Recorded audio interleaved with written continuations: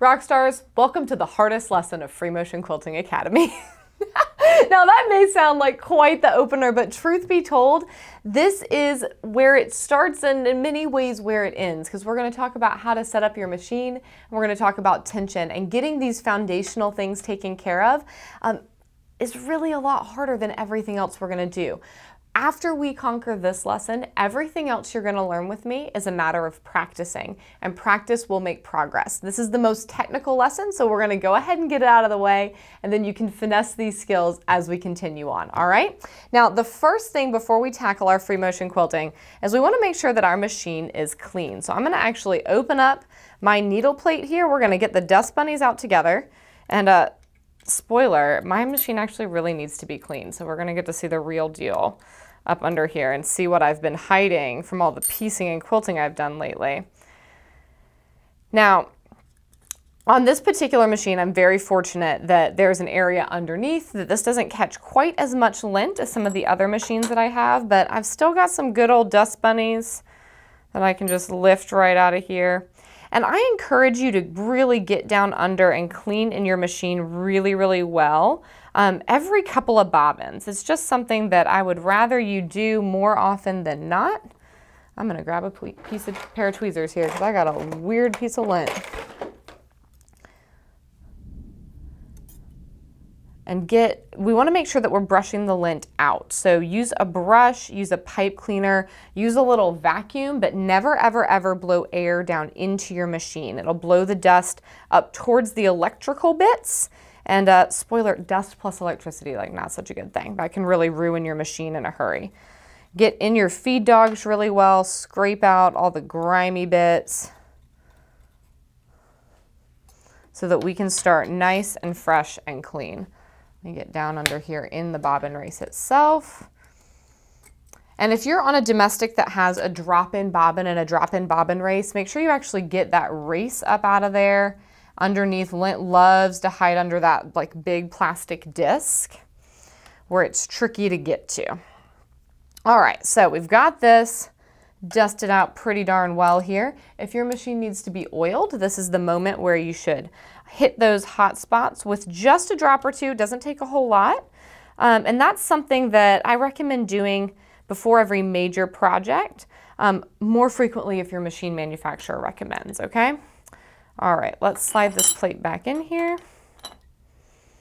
Get our screws in.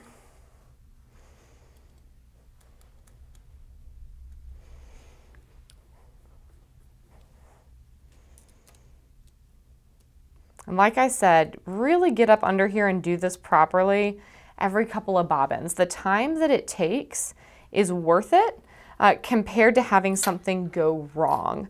Often when I have students reach out to me and tell me they're having tension problems, one of the very first questions I ask is, when have you cleaned out your bobbin race? Because as funky as it sounds, lint in the bobbin race will actually affect how your bobbin is moving, and it'll ultimately affect how your stitches look. All right, so we've got our bobbin race all cleaned out. Next up, let's make sure we have a fresh needle. Also get asked, how often do I need to be changing my needles, Holly Ann?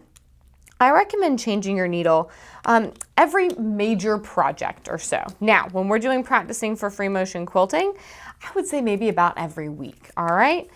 I would rather you change it too often than not often enough, because truth be told, needles are pretty inexpensive and they're a really important part of everything that we are doing. And when they begin to get dull, funky things can happen. Now make sure your needle eye is lined up in the proper position, and then tighten it down with your screwdriver. Then our foot. As I shared with you during the supply video, I use a ruler foot on my machine. It means it's a metal circle like this, but you can also have a hopping foot depending on your machine manufacturer and what is offered, okay? This set of steps that I am going through here, this is considered what I would consider standard setup. Anytime I'm getting ready to spend time free motion quilting, I'm going to go through, I'm going to check the threading on my machine, make sure my bobbin race is clean, make sure my foot is securely attached, put a fresh needle in if it has been a minute. If you don't remember when you've changed your needle, you need to change your needle, okay? Get this threaded. Notice as well that throughout this entire process, my machine has been off. Okay, this is the safest way to get down in there because you do not want to be down in your bobbin race and accidentally hit the foot pedal. You will do some serious damage to a finger or worse if those mechanics start moving. All right, we're cleaned up. We're ready to go. The next step of this is going to be checking our tension. Now you'll notice that I've had a practice sandwich handy right here this entire time. And that's because anytime I sit down to stitch, even if I was just stitching this morning and all of the other things that we have just done are already taken care of, I'm going to make sure that I check my tension. Now, the fundamentals of how tension works. The needle comes down with the top thread, you have your bobbin race. The bobbin race clicks twice and loops your bobbin thread around that top thread. They don't actually tie together or knot together, they just have a simple twist between them. Now, perfect tension, and I put this in air quotes because we're human. Is it ever really perfect, right? It's a somewhat precise measurement, but ideal tension, perfect tension is gonna be where this twist lands right inside the batting of your quilt, and the resulting stitches look the same on the top and back of your quilt. Now, on a machine like this, a sit-down machine, what I'm talking about is our top tension. That's going to be your needle tension. That's what the dial or the panel on the front of your quilt controls. Turning your knob to the right, raising the number on your digital control to a higher number is going to be tighter tension. So more tug on that top thread. Turning your knob to the left, having a lower number on your digital control is going to be looser tension, less pull on the top thread. This is a game of tug of war where we're only tugging or releasing on one side, all right? We don't want to be fooling around with a bunch of different things because then we're never going to reach that balance. Just one variable, our top tension. All right.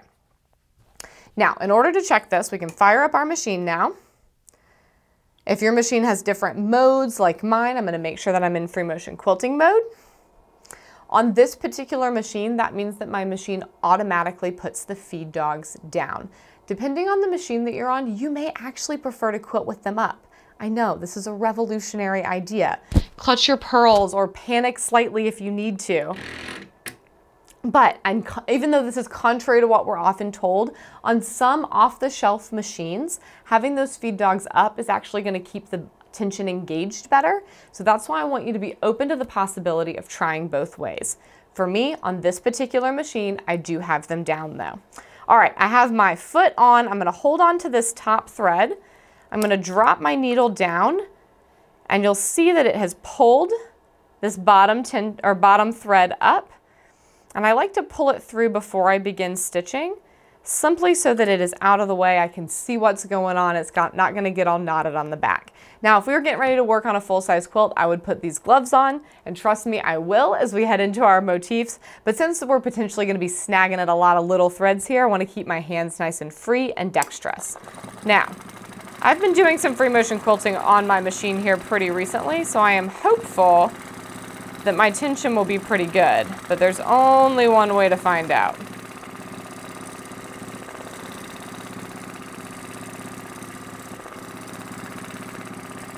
At this stage of your free motion quilting journey, where you may be looking at these swirls and this paisley and going, oh my gosh, Holly Ann, do I have to know how to do that in order to check my tension? No, you don't. Simply come in here, do your best at a little meander. It's okay if it looks a little scribbly. This is where I said we're going to tackle this harder lesson, but we're going to finesse it as we continue on, because what shows up as a potential tension issue on something like a meander may not show up as a tension issue by the time, or may show up as a tension issue by the time we get to swirls. And that's just because different motifs carry our tension differently.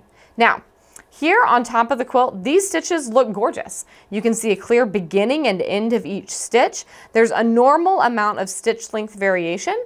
If you have a lot of variation in your stitch length, that's really normal when you're getting started. That hand-eye coordination that results in smoother stitch lengths will come with practice. Don't worry. Now, the moment of truth, when we flip this over, what's happening on the back?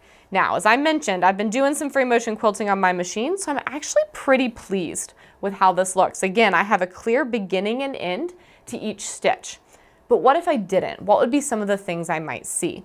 If my top tension is too loose, I will have eyelashes on the back of the quilt, so it'll be kind of raggedy and scraggly looking. Or I might have what's called floaters, where it just looks like the thread is simply laying on top of the back of the quilt. You might even be able to feel the bump of the top thread poking through from the bottom, all right? In that case, you're going to turn that knob to the right or raise the number on your digital control to a higher number. We want to tug a little bit more on that top loop and pull that bottom thread up into the batting where it belongs. Now, if your top tension is too tight, what happens? It is possible to get eyelashes on the top of your quilt. In fact, as we get into swirls and paisleys in the lessons ahead, I will mention to you that if you get a little knobby knob at any of these points, that it's an indication to just tweak your tension slightly, loosen it up just a little bit. More likely than not though, if your top tension is too tight, your thread will break. So if you're having thread breaks, go ahead and make sure your tension or your thread is threaded correctly through your machine. Make sure that bobbin race is clean, that you have a fresh needle. And if you're still having issues, go ahead and loosen up that top tension just a little bit and see if it relieves the issues. All right? So remember, when we sit down to free motion quilt, our setup procedure is going to be to make sure that our machine is clean, our foot is on securely, that we have a fresh needle, and that we've checked our tension. Then we're ready to get started doing our actual quilt practice or working on our latest quilt.